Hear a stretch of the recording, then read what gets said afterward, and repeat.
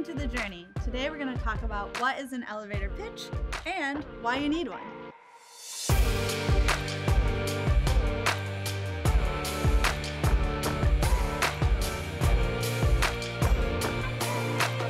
Hey, I'm Emma, and today I'm joined by my co-host, Sam, and we're going to break down, first off, what is an elevator pitch?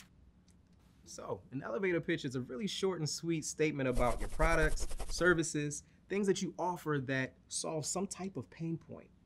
You know, when you mentioned that, I immediately think of when we were out for some wine last night and that musician came up to our table, and that's essentially what he did, right? I mean, he was nice, he said hello, but then he went into a quick, short and sweet elevator pitch.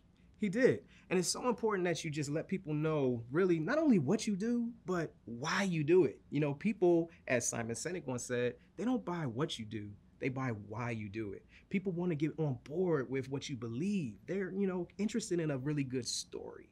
And that's what the gentleman did. He was able to tell us what he did and why he was doing it. And it really caused us all to be really interested in it. Totally. I think about all the chamber events that I go to just within my role at GoDaddy Social. And networking events can be a balance of fun and also a little bit of stress because you have to be so on all the time. But the stories that stood out to me were the entrepreneurs or the business owners that really had a lot of passion and a story to what they do and why they do it. And that, to me, I didn't even think elevator pitch. I just thought, I want to know more about you. Keep talking, which often is not the case. You're like, okay, next, Yeah, you want to make sure it's just conversational, just like you're just talking to a new acquaintance, or really you want to think about it this way, talking to a friend. You don't try to sell or pitch a friend. You're just having everyday casual conversation. Absolutely. It also reminds me, my dad, I don't know if I told you, my dad moved from Key West to Indiana when I was only about 6 months old. And one of the things he did is on the side hustle, he opened up a cafe. And what his story was that I think connected with a lot of people was he opened up this cafe to bring Key West to a small town in Indiana.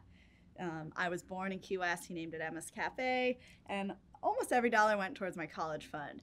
And then he brought the Key West, like Cuban sandwiches, key lime pie, everything to the cafe. So he had this really cool, touching story that all started from the family that he began in Key West, Florida, and brought it up to the Northeast. And it just stuck, and it made people talk. It made them excited to be there. And that, to me, that's an elevator pitch. All right, Sam, so obviously, elevator pitch, we're talking about face-to-face, word to mouth, but where else could I go and essentially pitch what I'm all about or why I'm doing what I'm doing?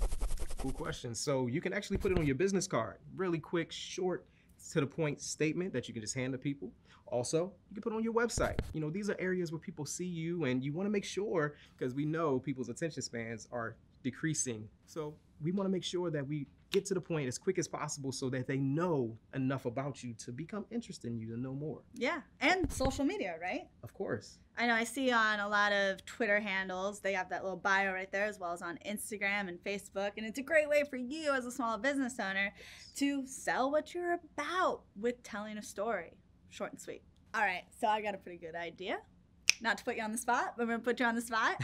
Let's do an elevator pitch right now. Why not? All right, so Sam, what do you do? Who are you? Why do you do it?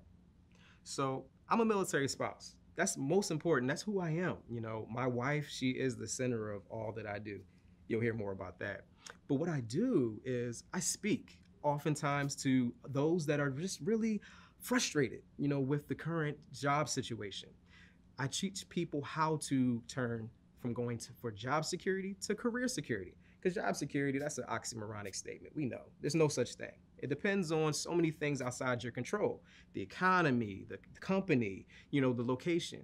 But career security, it's all about what you do. How well do you give your elevator pitch? Tell people about your personal brand, who you are, things that, make you unique and stand out. And also, more importantly, how well do you build your connections, your network?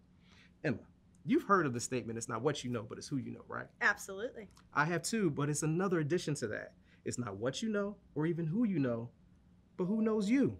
That is a lot of great information. I'm jazzed on what you do, why you do it, but for the sake of an elevator pitch, I challenge you to put that in 1 to 2 sentences. Challenge accepted. So I'm Sam Pilar Jr., military spouse who speaks on how to create career security opposed to job security. All right, so now you want to know how to find your target audience. Now, Totally. rather than just looking at the demographic, who these people are, their age, where they're located, I like to do psychographic. What's psychographic? Good thing you asked. So Seth Godin, I heard him say, thinking about what people believe, where's their thoughts. So going back to me and what I do, I'm talking about career security rather than job security. Mm-hmm. So I will be talking to people who are frustrated with the inefficiencies of today's job search. They're tired of just applying into the black hole of applications and just waiting for somebody to possibly reach back out to them. So it's a mindset. So I suggest look for those that are believing what you believe. I believe people should take control over their job security, really the career security, and they can do things that are going to set them up for future success. So you want to look for those people that believe like you. Psychographic rather than demographic. All right, Sam. So thinking about what you do is making me really excited. And I just got to bring up one thing I'm super passionate about is my webinars. And a lot of people do webinars. You're like, yeah, cool. I listen to webinars all the time. People do them all over the world. But I really try to differentiate my webinars with this whole model of laugh and learn, because I think it's more fun to learn things if you can laugh along the way. And that's perfect, because that's what makes you different from everybody else and sets you apart. Are you saying that I'm unique? I'm saying that. Thanks, Sam. All right, Sam. So another thing I think about, just staying on topic with webinars, is my boss stresses this a lot. Like, what is your CTA? Call to action. What do you have to say about that when it comes to bringing your elevator pitch to the table or getting people excited about what you do? What's the hook? Well, that's important because people don't know what to do until you tell them, right? So if you're interested, let's set up a coffee date, or let's call me at this number. Or for instance, if you want to find out more, go here. Tell them what you want to do so you can take it to the next step. If you don't say anything, they don't know what to do. Oh, okay. Now that you break it down that way, I guess there's one thing that I do in the webinars is as people are laughing and learning, sometimes they're getting so much information that they might be getting overwhelmed. So I really encourage them by, understanding them. Like, hey, this was a ton of information, all these social media tips. Here's a link to have a social media consultation. Right. Is that like a good call to action? That's a perfect call to action. Okay.